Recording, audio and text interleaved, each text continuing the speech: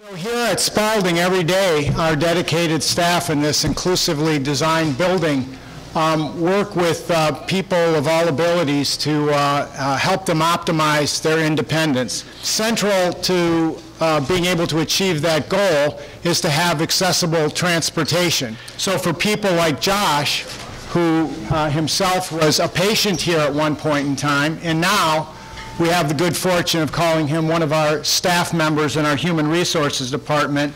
Programs like the Ride really enable people to continue to be part of the community and make these valuable contributions. Over the past 4 months, we've been able to cover quite a lot of ground with the innovative partnership we have with Lyft and Uber. Customers consistently comment about the pilot's flexibility, its speed, its cost, and probably most importantly, its convenience. One customer shared, quote, "For all intents and purposes, I have pretty much been housebound due to the constraints of the ride. The pilot has improved my quality of life and given me back some of the autonomy and freedom that my disease took from me." From this story and many others that we hear every day, it's clear we're making significant progress towards our goal of improving customer experience on the ride through this pilot. We're also making great progress towards our second goal through this pilot, which is to reduce our operating expenses. The cost per trip over the first 10,000 trips to the MBTA is $9 per trip. That's 70% cheaper than the $31 variable cost per trip of the traditional ride service. It's allowed me to come back here and work here, even after being a patient. And the on-demand service makes it much more manageable to be able to get to appointments, to be able to get to work, and to be able to get to rowing practice in the morning. Things that allow us that have some difficulties throughout the day, whatever it may be, to be able to enjoy ourselves and kind of get through all that.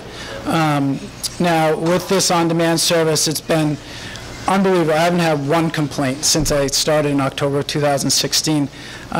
So I know for myself, I'm going to continue using this pilot program as long as I can. You know, being able to make our appointments on time is a key factor. You know, you lose a lot of money if you miss an appointment one at a time, and being able to use this on-demand service and call them right away, be able to track them, be in comfort, and it's reliable, is just something that's changed my life, my new life in this role, and has allowed me to get back and be within the community and feel comfortable. As we sit here today, we haven't been doing this long, folks, and we have 10,000 rides. It's been pretty broad. It's covered 133 zip codes and over 45,000 miles. One of the things we wanted to announce today is that we're going to broaden this pilot and make it available to everybody who uses the ride.